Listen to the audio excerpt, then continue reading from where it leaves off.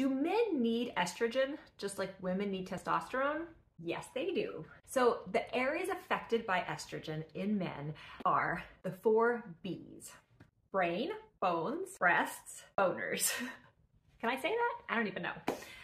Anyway, so estrogen is actually really important for your brain, and it's thought to slow aging in your brain. In fact, low estrogen has been tied with increased risk of Alzheimer's, so you don't want to get it too low.